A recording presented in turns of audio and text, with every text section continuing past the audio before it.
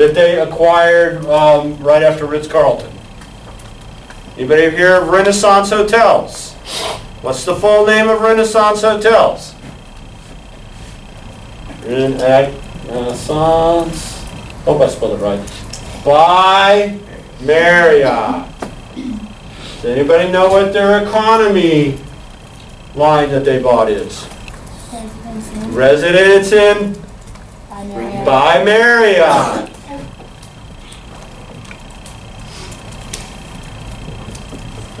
Anybody know? Trying to think what they're. I can't remember. But you understand it. And now they've really screwed me up. Now this used to be easy to do. Now they just about Starwood. If I do, I'd be filling this board out all the way over to here with all the Starwood brands. You know, Westin. So what did they do to JW Marriott? They kind of left it, and according to Marriott, it's called an upper full service. So it kind of is in limbo in between the two. Okay. Yes, sir. Who's Marriott's biggest competitor? Hilton. That's an excellent question. If you wanted to go the Hilton route, what's the full service for Hilton? Nope. Hilton Hotels. Just like Marriott.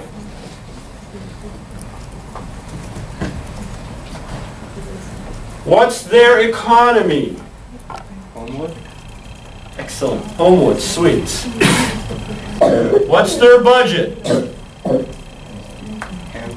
Hampton. Oh yeah, what's Homewood's full name, by the way? Homewood by Hilton. Interesting here. What's the full name of Hampton Inns? Just Hampton Inns. Why? It's not on par with like having. They don't want to incorporate, like they don't want it associated with it because it's a R. You're partially right. Hampton Inns is such a strong brand. Okay, and Hilton did not create Hampton Inns, by the way. They acquired it from Holiday Inns. But Hampton Inns is who stays at Hampton Inns? Who's very happy with Hampton Inns? They're so strong they don't need the name Hilton by them. Okay. Now, so we went down. What's Hilton's luxury brand? Yes, ma'am. Waldorf. How did you know that? You work for Hilton? No, I You just know that. You read the book. I don't know. You're 50% correct. Embassy Suites? No? Embassy is actually a full service, kind of like Renaissance is to Marriott. You are correct. Waldorf Astoria. Now, here's an interesting Waldorf. Hilton's doing something really interesting. They have another brand out there. Conrad? Who said that? How did you know that? I forgot Hilton Brands. Ah, you guys, okay, that's fine. You can use your computer. You are correct. Anybody traveled in Europe? Right, have anybody stayed at a Conrad hotel? I think I did. Okay. They're really nice. But they were exclusive to Europe. And so because they already have an existing brand, Hilton did something really interesting, and I was actually working for them when they did this. They said, we need to create a luxury brand, and they kind of looked at Marriott, and they said, let's learn from their mistake. And they actually went one better. They created 2 luxury brands. This is so funny. This is rich people, right? You can create 2 luxury brands. Okay. They created Waldorf. Actually, what they did was they bought the Waldorf Astoria in New York. They own it. And since they own it, they own the name. And they said, for the longest time, there was only one Waldorf Astoria. And they said, well, everybody knows the Waldorf, right? And in case you didn't know it, for the longest time, there was only one Ritz-Carlton. So what they said, well, that's a famous brand name that's associated with luxury. Let's build a whole chain of hotels around it. But in case that doesn't work, let's also build one called Conrad Hotels to be our luxury brand. And here's what they're doing. This is the honest to God's truth. They're throwing both of them out there to see which one sticks to the wall. And whatever one clearly the consumers prefer, what are they going to do? They're going to take, let's say Waldorf is it? I think that's what it's going to be. They're going to take all the Conrads and turn them into Waldorfs. Right? So that's an interesting way of expanding. Yes, ma'am? What would like Embassy Suites and Doubletree be classified as? Embassy Suites and Doubletree would both be full service, and you asked the right guy because I actually was working for them when they were acquired. Embassy Suites and Doubletree used to be a company called Promise, but they were created under someone else. Anybody know?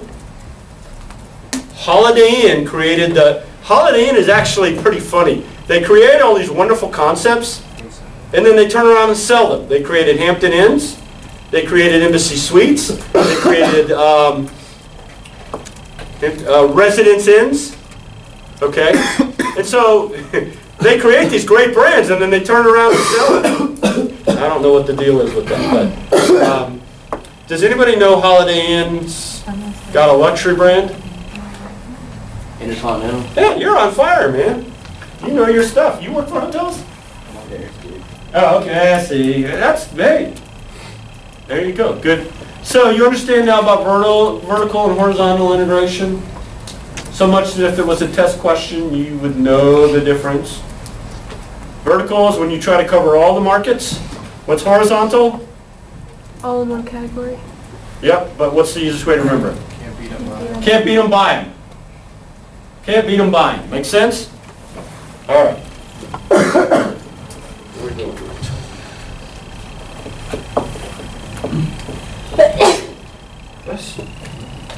Man, okay, you guys got to get better this weekend, okay? I'm tired of the sick crew here.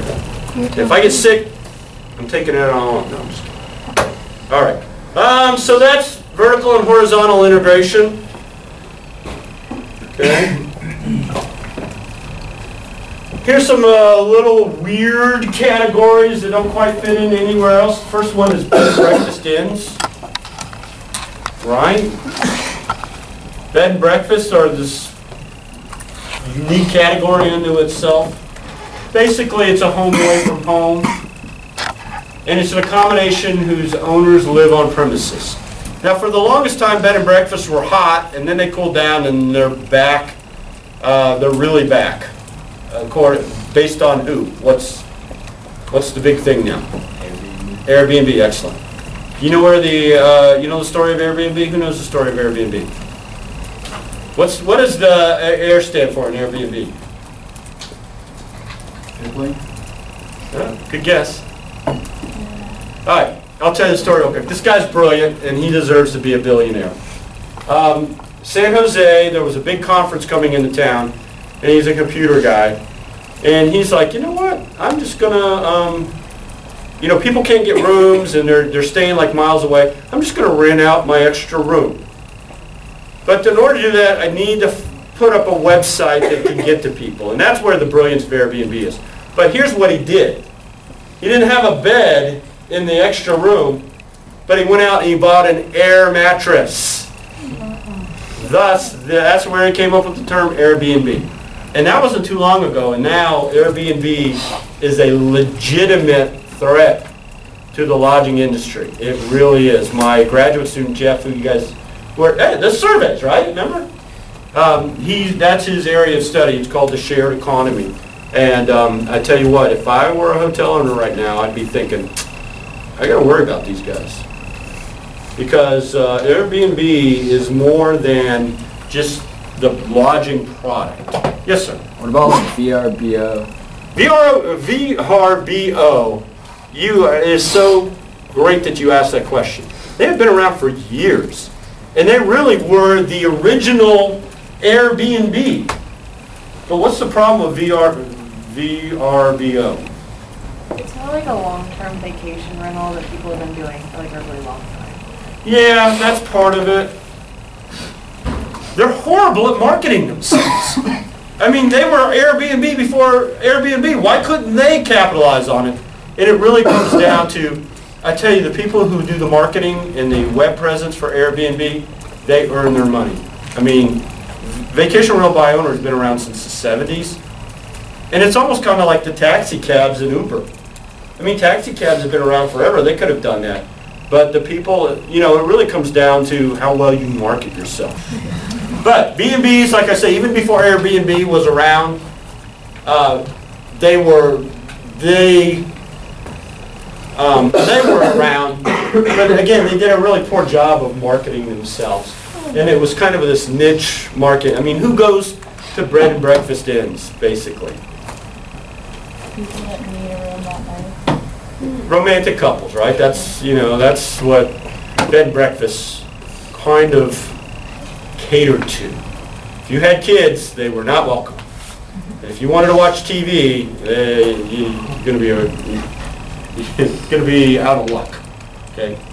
Airbnb is very different, though, and whoever's doing their marketing, I love them. What's their tagline? And this is really what it comes down to, the difference between them and a hotel. What's their advertising campaign?